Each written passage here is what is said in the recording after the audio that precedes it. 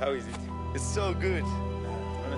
If the girl is alive, I want to go back with a written message, with a photograph. If I cannot get her out now, at least I will tell the father, have hope, she's alive. And that's all I want. Not only for her, for all other children. I want to see their faces. Our children are alive. They were there in the hands of the rebels. A situation we imagine is like a hostage situation.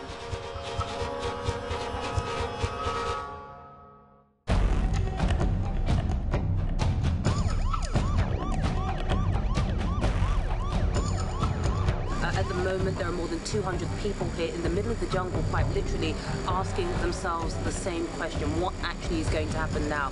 Bear in mind that this is a man wanted by the International Criminal Court. They brand him a war criminal, and the appearance of a collapse in these negotiations is going to send a signal, which is that this man is clearly not serious about peace.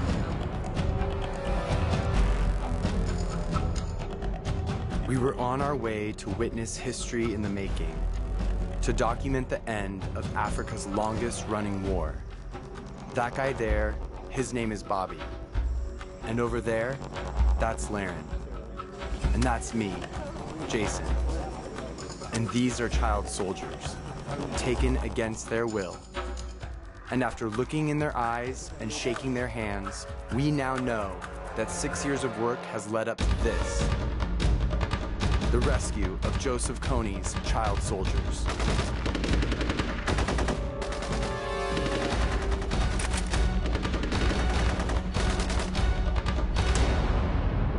The problem just gets bigger and bigger, and it seems unsolvable. And so it's really a pivotal time right now. There's a window of opportunity to go and get this. The world knows that they're just a rebel army, but in truth, they're children. So that's why I'm going in. This journey started in the suburbs of Southern California with 3 normal guys.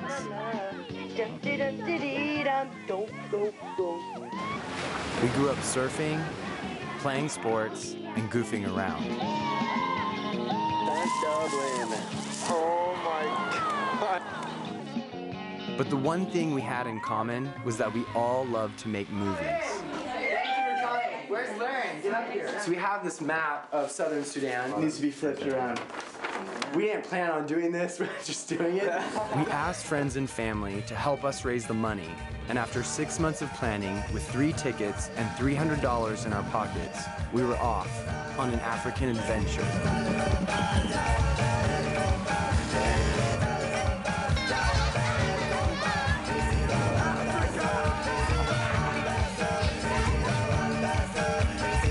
We ended up in Uganda, where a 9-month pregnant woman named Jolie Okai picked us up and took us to her home in northern Uganda.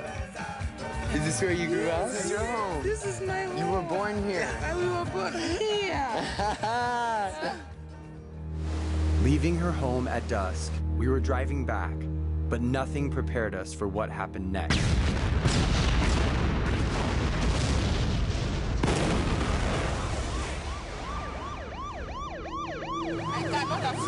To stay even an inch where the rebels are. Oh, they are so dangerous. Is this common for them to shoot someplace up, some village? Yeah, it's very common. And here's the town that's now impacted because everyone fled the village. Right? We rushed into the town to escape the rebels Jolie was talking about, where we saw thousands and thousands of children flooding into the city. All of them were seeking safety in abandoned buildings. These kids were escaping from being abducted and turned into child soldiers.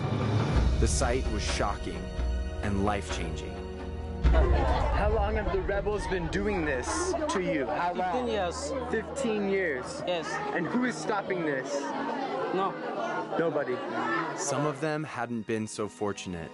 We met a boy named Jacob who told us he was once an abducted child soldier. I was abducted when I'm still young. I was abducted when I was only 12 years old. They told me that you are now a soldier. Do not try to escape. If you try to escape, then we get you again, then we are going to kill you.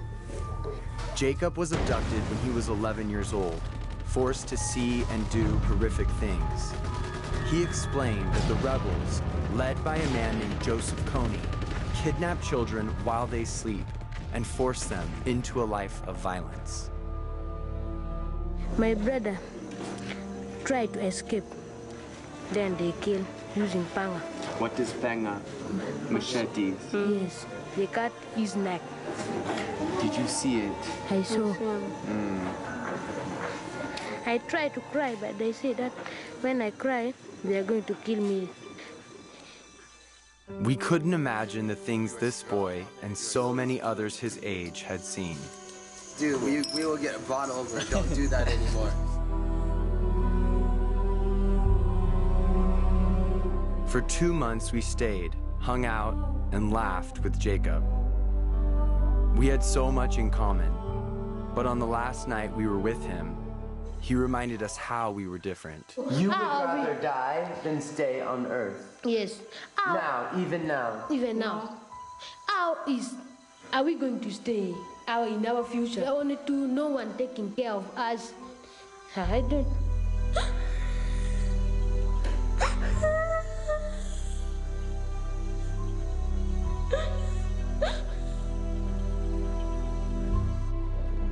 Even though Jacob had escaped, he lived every day in fear that the rebels would re-abduct him. We knew we had to do our part to end the war for him and for those abducted child soldiers that hadn't escaped. We needed to understand everything about the history of this war, so we talked to hundreds of people, and this is what we learned. When the British colonized Uganda, they gave jobs and education to the people in the south, but forced the Acholi people of the north to become laborers and soldiers. After independence, the Northerners rebelled, and since that day, the North and South have fought each other for control of Uganda. A rebel leader from the South named Yoweri Museveni came to power in 1986. The Northerners rebelled, and a boy named Joseph Kony joined a group of rebel fighters that became known as the Lord's Resistance Army, or LRA. He rose to leadership proclaiming spiritual powers, and he promised success to those who fought with him. Kony never came close to overthrowing Museveni, who is still the president of Uganda today. Over the years, Kony lost the support of his people, and in frustration, he brutally attacked them and began to abduct children to fight for his rebellion. In the last 2 decades, Kony has kidnapped over 30,000 children for his army. In 1996, Museveni forced the Acholi into displacement camps. Though the camps were originally meant to protect people, the conditions are so terrible 1,000 die every week as they wait for emergency relief. We didn't understand how one rebel fighter, Joseph Kony, could terrorize millions. He said that Kony is around here. You yourself here, you will run away. After now, I fear him because he's somebody using spirit. His eyes has become red in color. Yes, he walk in water. He will do anything he likes. You know, everything is so illogical about it. They don't have territorial claims. They don't have political claims. It's just a cultic group around this figure of Joseph Kony. Joseph Kony is like the Messiah. He's like Jesus Christ. And the next hour, they're just killing innocent people. For nothing, for no reason. This rebel leader, Joseph Kony, why chop off somebody's mouth? Of what meaning is it? Of what political interest is it?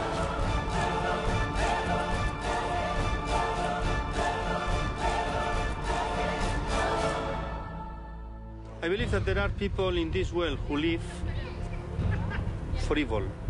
And for me, Joseph Kony is a very clear example, because he has made the life of hundreds of thousands of millions of people absolutely miserable.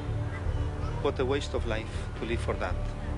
Father Carlos had almost died trying to meet Kony, but he told us about an Acholi woman who had succeeded, Betty Bagombe. I thought, well, if people are dying, this is a calling. I think I should go. Chances of coming back alive may not be very good. I put it at 50-50. So it was just you? It was just me. From LRA, my God. It was very scary. But there's young kids. Yeah, oh yeah. In fact, the children who guided me all the time were maybe 11.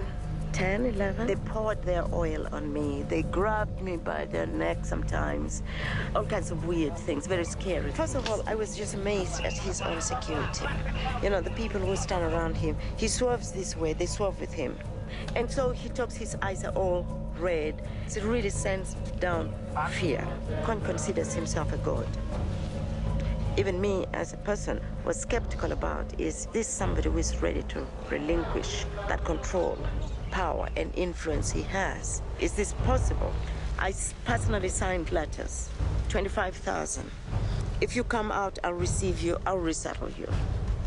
And LRA started defecting in large number. That was a huge turning point. Then LRA reacted by doing this. They started mutilating, cutting off, because people were defecting in large number. Pleaded with him. The magnitude of killing we're going to do is going to shock the whole world. 3 months later, the Atiak massacre took place, where over 300 people were massacred, children. When I went there, it was traumatizing. That's not even the word. Each time Betty has come close to a peace deal between the LRA and the Ugandan government, Kony has backed out, allowing this war to continue for 23 years.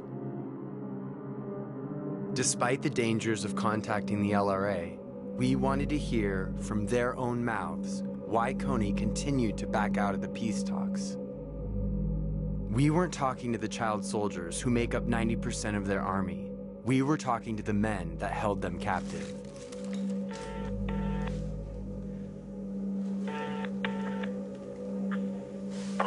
Hello? We came here in 2003, and we turned around in Gulu, and that's when we saw the night commuters, and we really began seeing the suffering of the children in northern Uganda. And so we decided then it is time that people understand about this war and why this war is going on. And so we have come back to open our ears and to open a channel of dialogue. I want to tell you that people are not seeing what is going on while we are fighting. Because people are seeing only one side of the coin. We corresponded with the LRA through the phone, letters, and video for months. We realized that there's two sides to every story. This war is only going to end two ways, by the gun, by peace, and we favor peace. We wanted to help find a peaceful way to end this war and bring the child soldiers home. So they think you guys want to help. You are the last bunch of people they trust. If this time you guys fail to bring the LRA out, then the war is never going to end. You guys, they really trust you. Who talks about us? The rebels. When you say the rebels, are you talking about like Joseph Kony and Vincent O.T.? Yeah. We didn't try to blow them up. We're so young. After contacting the LRA, we didn't know where to start, so we started with what we knew. We returned home and made a documentary called Invisible Children about Jacob. We knew we needed to find people who would join us in ending this war. We asked our friends to help, and they asked their friends. Together, through the generosity of thousands, we raised millions of dollars to put Jacob and hundreds of other children in school. Jolie began to mentor the students and work alongside many others to educate future leaders of peace. We went to our nation's capital to see if the people in power could help end this war. There are 3 young dudes that saw a chance to do something, saw something wrong, and said, what are we going to do? And so they make a film about it. You have access and ability to do things to help people. And if you don't do it, somebody's going to die because there's no voice, it's not heard, it's not seen, it's invisible. They're invisible children. And I can name right now 20 or 30 different things, causes that people are rallying around, and this just isn't one of them. Yeah. And this is the kids. We don't have any enemies here. We just have apathy and indifference to overcome, and that means that everybody walks out of this room, doesn't write a letter, you're part of the problem.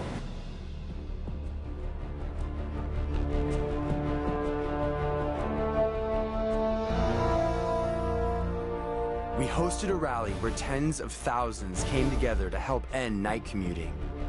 We brought Jacob so he could tell his story in person. My dear sisters and brothers and Americans, your sleeping here will help us a lot because the government now will take that this is real. It should come to an end.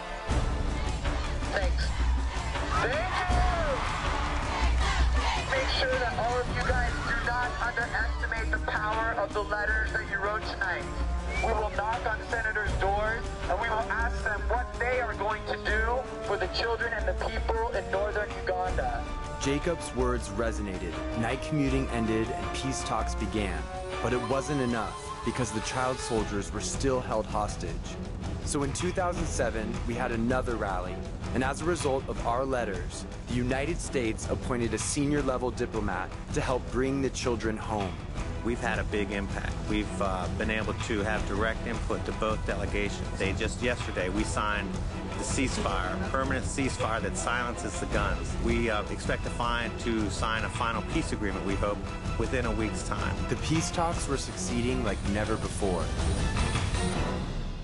However, there were some who didn't think that Joseph Kony was serious about peace. The kid, Kony, different times proposed peace and then just regain strength and attack. Everyone in Northern Uganda had to say, stop Kony, stop him, and then solve all the problems. The simple idea to do whatever the bad leader wants is not working. And Kony proved this 5 times. How many times Kony would do the same? Luis Moreno Ocampo is the head prosecutor of the International Criminal Court. We cannot deny the crimes. For the last 21 years, Kony is abducting children, transforming them in monsters. We interviewed a guy, 16-year-old boy. He told us, look, I was abducted when I was 9. My older brother of 12 tried to stop them because I was very young, and they killed my brother in front of me. From those days, I did whatever they asked me. I dropped a baby to a river because the mother was not walking fast enough. I burned a family in Bologna. I killed people. And they transformed this beautiful guy in a monster. And of course, some of them cannot return. Some of them cannot go back to a normal life. The ICC is a new type of court established in 2002 to punish the worst criminals in the world. And Joseph Kony is the first man wanted for trial on account of war crimes. Something interesting, we're not just a court. We're a global criminal justice system. Whoever commits genocide, whoever commits crimes against humanity will be punished. That's the main idea. And Kony is the first guy indicted by the ICC. These guys are committing crimes as a normal way to get power. Allowing Kony to regain forces will be painful, painful, painful. In April 2008, we got the triumphant call. Kony had accepted the agreement, and within days he would sign for peace. The mood in northern Uganda was full of hope. Peace in northern Uganda is just a few steps ahead, and I'm sure that both delegations are ready so that we can conclusively attain peace. The thing is, don't lose heart. Now that peace that none of us ever believed would come as a matter of time. I need also not to fight again with Uganda government. I'm going to see that everything is perfect. There's going to be peace. Kony himself would come out of the bush and meet a peace delegation near his hideout in the Garamba forest. We were invited to document this historic moment.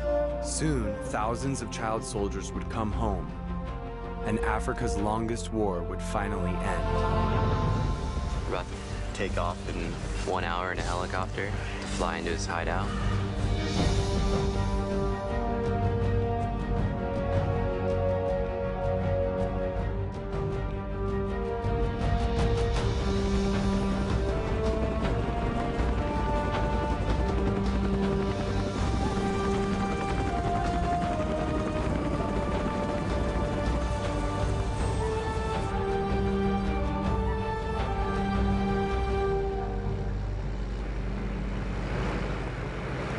So you're saying that they even there, out there? Yeah, they're out here right now.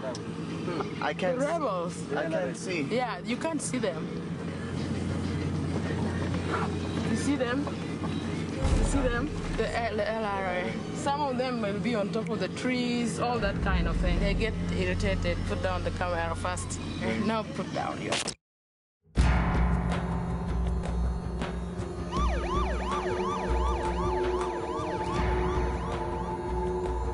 This is by far the most confusing story that I've ever worked on. At the moment, there are more than 200 people here in the middle of the jungle, so we're all simply just waiting to see what transpires on Friday morning. Now, the Vice President of Southern Sudan, who's one of the chief mediators here, is telling us that Joseph Kony may indeed come out of the bush and finally sign this peace agreement.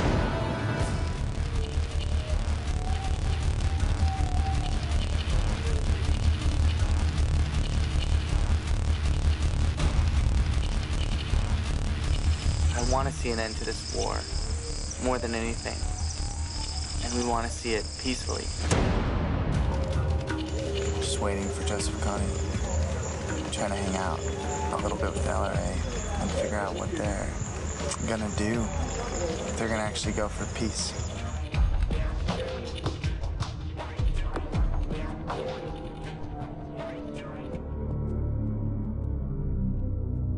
But the agreement, you know very well, takes time. We have to study each and every one. The peace talks are kind of unstable right now because the LRA is threatening to pull out of the peace talks.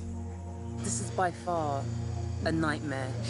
I'm Okay, serious, the Katie. I've number never worked was in this sort of plus- environment. This is hell. How are you? Well, I'm sort of stressed at the moment, very stressed indeed. We've just done our last live broadcast, basically just saying that, you know, Joseph Kony didn't show up and it's looking very unlikely that he's going to show.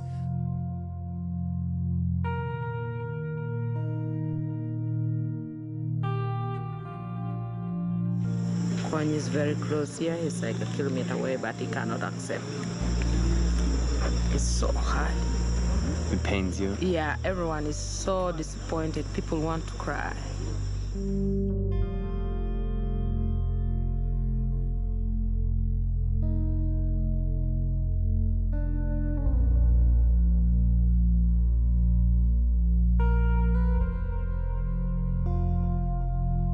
We're on our 5th day in Garamba. The peace process has failed. Everybody went home.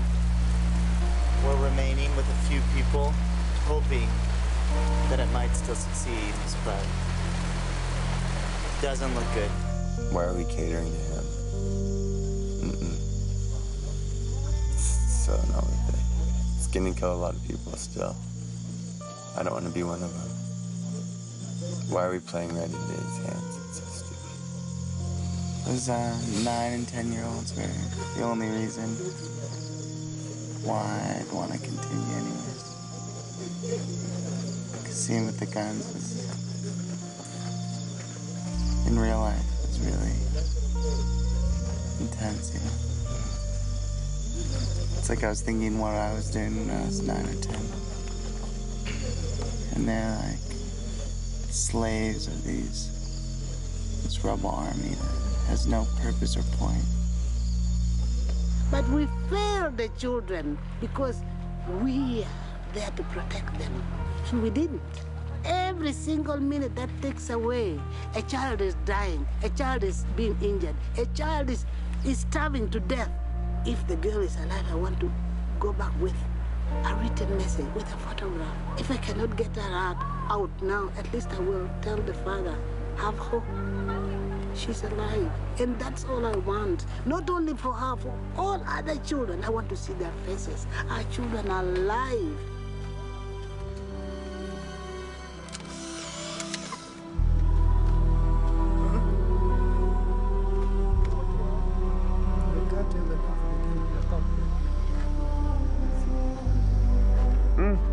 It's you.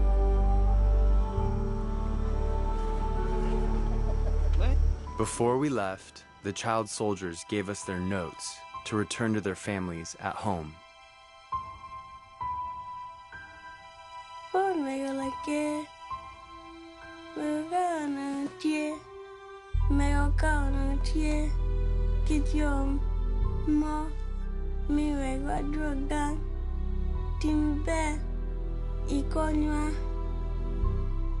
Achalam, Geoffrey, and Dutch.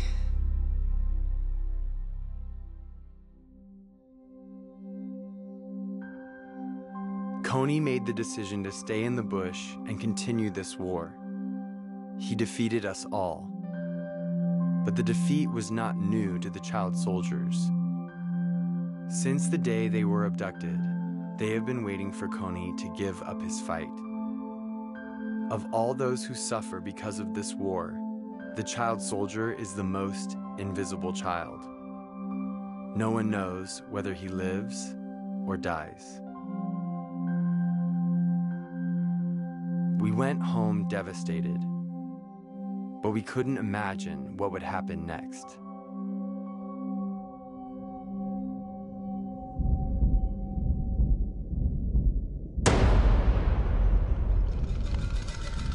Allowing Kony to regain forces will be painful. We are going to shock the world with what we're going to do. With the magnitude of killing we're going to do is going to shock the whole world.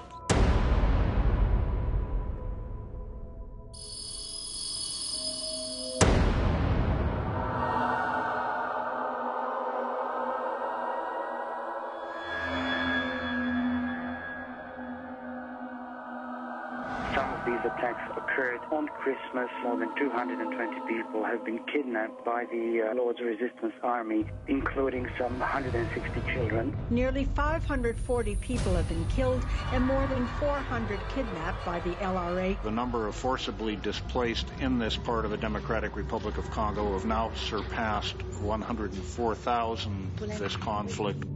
Because of these atrocities by the LRA, the Congo is now the most violent place in the world, so we traveled to the region to see for ourselves. The population had never seen such violence and didn't understand the horrors of the LRA. We met a community of women who had lost their children and were completely hopeless.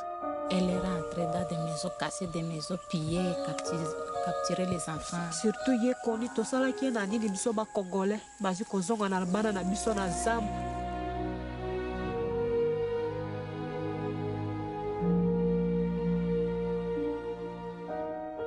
Over the last few months, Kony has commanded his soldiers to kill thousands of people and abduct hundreds of children. By the time you watch this film, the numbers of those massacred and the children abducted will be even higher. Kony destroyed a community, generations in Acholi land. And today they are attacking Central African Republic, they are attacking Congo. So it's not just an Acholi problem, it's a humanity problem. That's why we have to intervene. The lesson learned is they commit the crimes again. That's the point. They kill. Kony, different times, proposed peace and then just regain strength and attack. What the world should know is that Kony fears justice because of the atrocities he committed on the innocent children of northern Uganda, on the people of the world. The crime he committed is against humanity. The issue is about the children. The world should come up strong. There is no way that one person is going to terrorize 5 countries. Who is this Kony? Who is destabilizing Africa? Who is he that we can't get him? The criminal here is Kony. Stop him. We need to plan how to arrest Kony. People are saying, let us forgive you, but for him, he doesn't want. So it's like you are trying to forgive someone who doesn't want. If there is any way to arrest him, they should arrest him. If we can get people to begin to think, okay, we're setting up a rebel army, but there are people outside that who are saying, no, we're not going to have Joseph Konys, we're not going to have Adolf Hitlers anymore. Let the world, let the international community take justice to him there. Follow him wherever he is. First, to rescue our children, and secondly, to deliver the justice. Every day that goes by, Kony is abducting more children and killing innocent people. The governments in Uganda, Congo, Central African Republic, and Sudan cannot protect their own people. And without an international demand for justice and freedom, millions will continue to suffer without end. In the bush, thousands of children are held captive, trapped in fear of one man. We need to stop Joseph Kony and rescue the child soldiers.